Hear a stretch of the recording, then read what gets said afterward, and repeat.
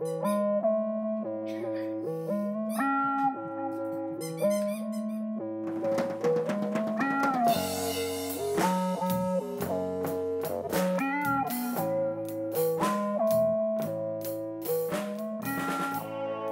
the popularity of connecting controllers and field devices to AWS, the question comes up a lot about what if I lose my internet connection, or what if I don't want my devices connected to the internet at all? For that reason, AWS created a service called Greengrass. Greengrass essentially allows a piece of hardware to act as that IoT endpoint, and essentially that endpoint funnels data up to the cloud and acts as a MQTT broker for local devices as well. It's very helpful in deployed systems where you want a single point of contact for the internet. And also it acts as a bit of a reliability tool so that when you do lose your internet connection, it can pool data and then ship that data up to the cloud when it gets reconnected. So in this video, I'm going to demonstrate creating a Greengrass core, really the hardware device that acts as that endpoint, and then connecting WAGO controllers to that Greengrass core using WAGO's Cloud Connectivity Suite. So I'm going to use a Raspberry Pi as my core. I have two PFC 100s that will connect as GGADs, or Greengrass Aware Devices. So I've got my hardware set up. Let's get programming. So not too different from the AWS service, the Greengrass core sits in between the IoT Things and the AWS Cloud Service. It acts as a broker and also can host Lambda functions. So looking at the IoT Things service, the Greengrass core will sit just below that on the hardware level locally, and below that will be the GGADs, or Greengrass Aware Devices. The core will make contact directly with the cloud, where the Greengrass Aware Devices will only do this on first connection. Then they will broker themselves through the Greengrass core to make contact with the cloud, and can also broker from one to another. They can reestablish their connection if they need to re-credential themselves. So first we're going to go into the Raspberry Pi, and we're going to just do some housekeeping to get it ready for the Greengrass core software. So first we're going to add a user called ggc_user, and we're going to add a group called ggc_group. Then we're going to issue a sudo raspi update apt-get install rpi update command, and then we're going to control the kernel by doing sudo rpi update with the checksum listed here. This is completed. We're going to reboot the Pi. Okay, so our Pi is rebooted. Now we're going to navigate to the cd etc syscontrol.d directory, and we're going to modify the 98-rpi.conf file. We're going to make sure that these lines are at the end, which you'll have to add. Control X to get out of that, and we're going to navigate then. Actually, we'll issue this command to make sure that it took. Then we're going to navigate to the boot directory, and now we're going to issue cgroup_memory equals 1 command. And we're going to reboot again. Now that our Pi is ready, we're going to go to the AWS Management Console. We're going to go to the IoT core. We're going to click Greengrass and Groups. We're going to add a group to this, and we're going to use easy creation. We're just going to call this cs_gg_group, and we'll click Next. Then it's going to ask us to add a core. We'll just use the default name here. Click Next. And there's some automation scripts that'll run. We'll click Create Group and Core, and it's going to run through these scripts. It's going to create now our certification file and a software package to download. So it takes us to this page where we can click to download the certifications and the config file. And then if we scroll down, we're also going to download the software package for Raspi and Jessie. We're now going to secure copy this from our local machine to the Raspberry Pi. So I'm going to do this by going to my terminal on my Mac, and I'm just going to issue a secure copy command for everything in my downloads folder to my Pi. So you could also use FTP to do this as well, or any other file transfer. Any file transfer method. So that's done. Now we go to the Pi, and if we list the contents of our home Pi directory, we can see our cert file and our Greengrass file. So now we're going to issue a sudo tar xevf Greengrass Linux, and we're going to dump this into the root directory. That's installed now. We'll get the list again, and we're going to add the certs. So we're going to do sudo tar xevf-c into our Greengrass directory, which will create the certs directory and also dump the config file in there. We can navigate to the certs directory in Greengrass and see the certs there and issue the command now to get the root ca.pem. Okay, now our system's ready to run. We're going to go now to the Greengrass directory in the root, and we're going to issue a run command by issuing sudo greengrass-sd start, and we can see it's running successfully by ps-a. Okay, now we can finish this in AWS, and now we're going to go to the group and we're going to deploy this. I'm going to select automatic detection, and we'll make sure that we have only one endpoint that we're going to connect to. So we can do this by going to settings, going down to the cloud connectivity information, and under connectivity we want to make sure we have only one in here. So we're going to go and delete everything else so that it looks just like this, where we've got our single core IP and our port. After I've changed that connection info, I'm going to go back to my Greengrass group and I'm going to redeploy this one more time. I can check this now by going to my group and connection info and verifying this. So next I'm going to go to Greengrass, and I'm going to go to the groups, and I'm going to add my devices. So I'm going to click devices, I'm going to do create new device. I'm going to give this device a name, an arbitrary name, CS_PFC100_1. Click next, and then I'm going to create the certificates with one click, and I'll download those just like I did in my Greengrass core. Now we'll do our second device. We're going to call this CS_PFC100_1. and follow the same method. We're going to click next. We're going to download these certs as well with one click, and I'll download these certs as well into my downloads folder. Next I'll click finish, and then we are going to go back and go to software under the IoT service and scroll down and find the SDKs. We're going to download the Python SDK specifically. So we'll just go to the GitHub account, download the zip. This will be in our downloads folder as well. Now we need to copy all these files over to our PFCs. So first we're going to do a secure copy of the SDK into the first PFC 100 root, and we're also going to copy over the certificates. We're going to do the same thing with the second. And so now in each PFC we've got a SDK as well as a certificate tarballed file. I'll SSH into my PFC, and first I'm going to extract the certs into the etc SSL certs file.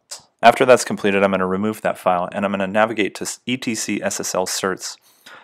I'm going to download my root CA using the same script I did in my core.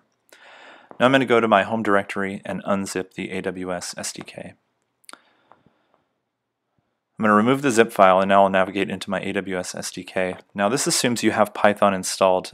Per my previous video, you can see how to do that. We're going to issue a sudo python setup.py install command, which will install the SDK, and now we can go to the samples and look at the basic discovery. I'm going to copy this basic discovery script to my etc SSL certs file and hold on to that for now. Now we're going to do the exact same thing in the second PFC. We're going to unzip the certs file into the etc SSL certs directory. We're going to grab the root CA.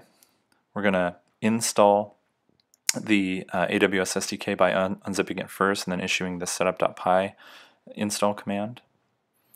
And we're also going to copy this basic discovery into our SSL certs file folder. Now we're going to go to the group, and in the group we are going to go to subscriptions, and we're going to just add an easy subscription so that we can run the basic discovery.py script.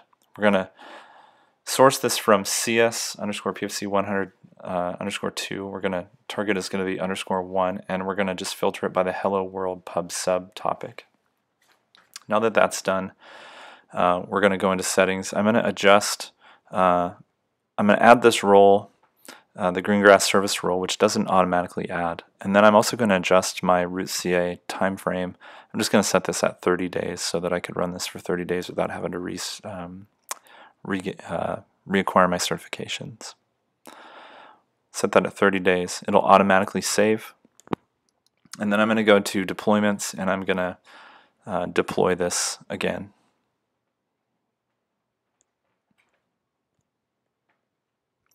Once this is deployed, everything's now ready to use.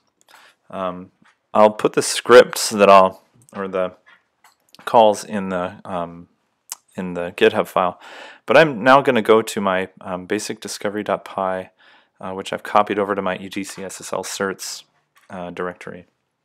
And I'm going to run this using my certifications that I have and point it at my AWS endpoint. I'm going to do the same thing in both PFCs. PFC1 will be the subscriber, PFC2 will be the publisher, and I don't really care about the data. All I'm trying to do is verify that I have connection here.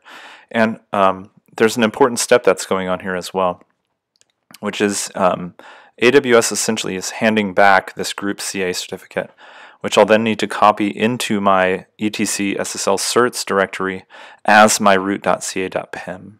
And I'm going to do this in both PFCs because this is the root CA that I'll need to connect to my Greengrass core. So once this is done, now my devices can make connections. So if I go now to web-based management, I'm going to go into PFC 100_1 first. And we're going to go to the cloud connectivity menu option, log in as admin, and now we're going to add this service. So we're going to enable the cloud service. We're going to select AWS. We're going to use the host name. This is our core, our Greengrass core IP address, and we're going to name this CS_PFC 100_1. We're going to change the root CA to root.ca.pem in the etc SSL certs directory, and we're going to add the certificates that we downloaded from our Greengrass device. So we can refresh those by going to etc SSL certs, getting a list, and we'll just copy and paste this out of here into the web-based management.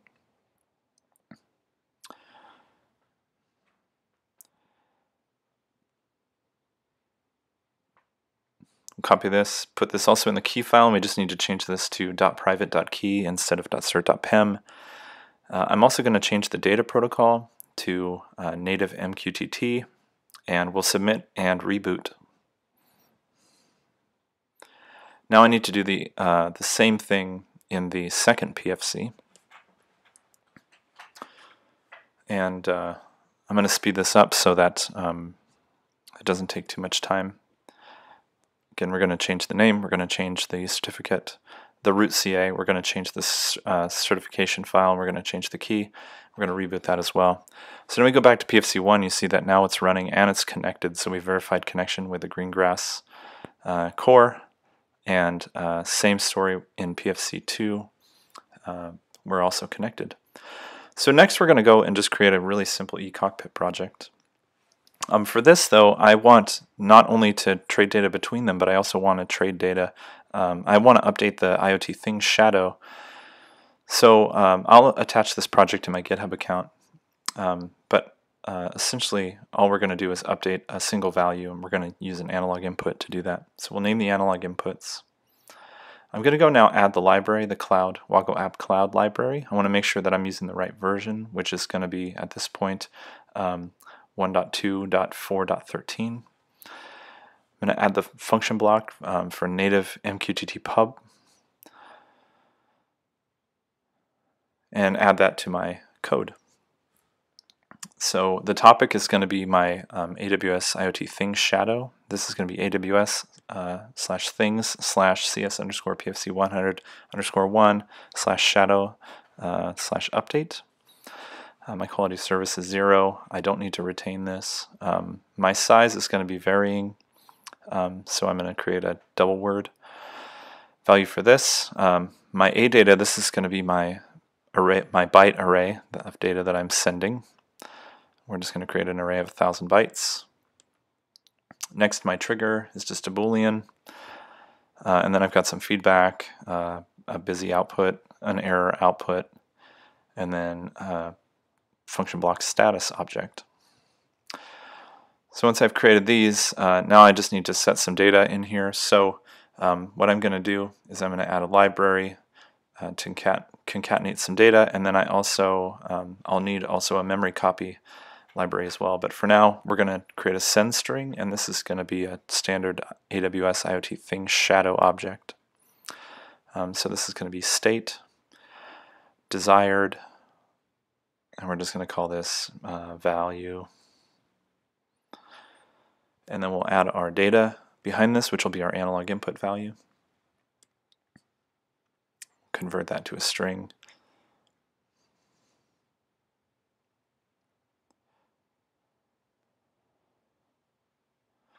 And then we need to finish this with 3 curly braces, and we're done. So next we need to issue a memory copy. We're going to copy this from the string into the array of bytes and get the length as well. So we're going to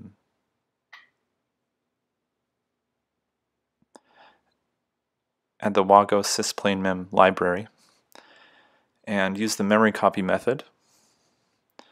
And our destination is going to be our MQTT pub array. Our source is going to be our send string, and our length is going to be our MQTT pub size. And now I'm just going to do an argument. If the data is equal to the old data, then we won't do anything, but when the value has changed, I want to publish, so I want to keep a streaming data going into my cloud. So I'm just going to analyze this against an old value, and when it's changed, it's going to publish and write the data into the old value. So very simple logic. And now I'm ready to go. Now I'm going to download this to both my controllers. I'll copy this over to my second controller, including the library manager. And I just need to change the topic since we're doing PFC 100_2. And I'll do multiple download with this. And multiple download is pretty nice because it'll download to both controllers simultaneously, and it will also run them. So I'm going to issue that. Then I'm going to connect to both and flip the switch to run. And so both of these are running. We can verify by moving the analog pot. So lastly, we're going to go back to the AWS. We're going to go to Greengrass again, and we're going to go to subscriptions. And we're going to add a subscription for CS_PFC 101 as a source. The target will be the IoT cloud, and we're going to add the shadow topic. So it's AWS Things CS_PFC 100-1, and we're just going to use a wildcard there. We're going to add the subscription. We're going to do the same for PFC 100_2. So the AWS Things CS_PFC 100_2 /# and we're going to deploy this. Now both of the AWS shadow update messages will go straight to the cloud. So we're going to deploy both of those, and we'll be able to go now to the shadows of both devices in the IoT Things, and we can monitor them. So even though they're going through the AWS core, the Greengrass core, you can see that the data is being published now to the cloud.